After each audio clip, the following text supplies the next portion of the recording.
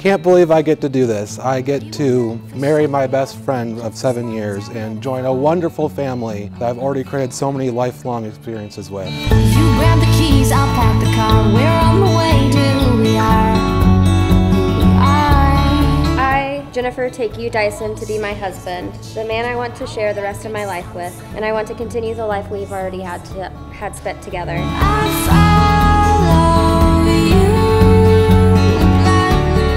As we move into our new chapter of our lives and settle down and start looking at our family, I want to take a few promises on how we can deepen our connection in our relationship. When was the last time you did something for the first time?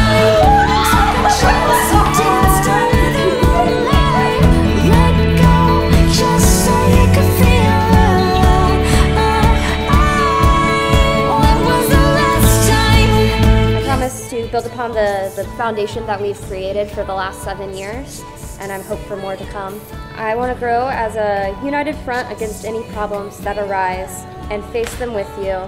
I promise to remember that I don't have to go through any hardship alone, and that I can lean on you when times get tough. Let's feel the breeze and breathe the air, learn something new from everywhere.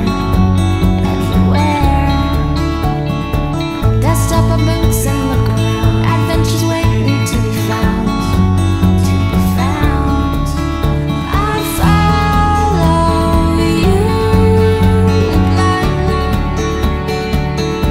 I now pronounce you Mr. and Mrs. Dyson Bridges. You may kiss the bride.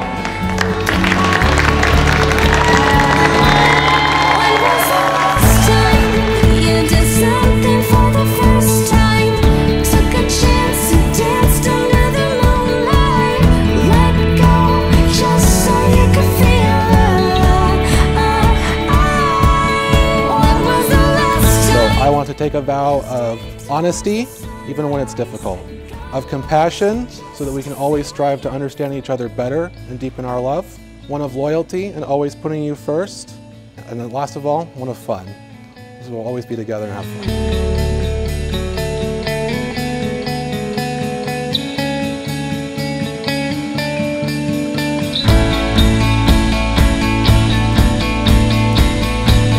To be a pillar of strength for you as well, and someone that you can come to in any time you need help. I promise to show you that you are loved, appreciated, and wanted each day.